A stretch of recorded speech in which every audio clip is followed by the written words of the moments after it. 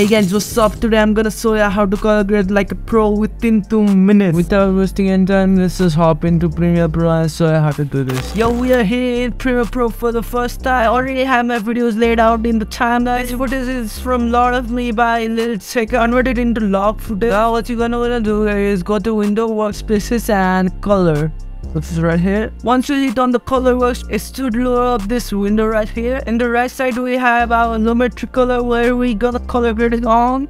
So let's get started. Because this footage is converted into log footage, I'm gonna up the contrast a bit and the saturation, so we get that tone. You can go to the highlights and shadows and play with those to pop the image more. Then I'm gonna up the whites a bit and down a black. Now we already have our footage much better than the original one. Then I'm gonna scroll down a bit and in the highlights I'm gonna add a little bit of red, and in the midtone I'm gonna add a little bit of blue. We're done with this footage, so I'm gonna go to the next footage. These two footages are pretty much same. I'm gonna select another footage and go to Effect Control, then copy the lumetri color from here and paste it onto next footage and make some adjustment here. And I'm gonna scroll down and I'm gonna reset the midtones on these,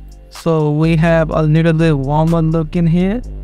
And then for here for next footage I'm gonna up the contrast and saturation again, because this is also log footage, and up the highlights a bit and down the shadows and up the lights a little bit and bring down the blacks a bit. I think I'm gonna downgrade the black a bit like that. Then we're going to add a warmer tone on this, and in the highlights we're gonna add a little bit of red again, and in the midtones too.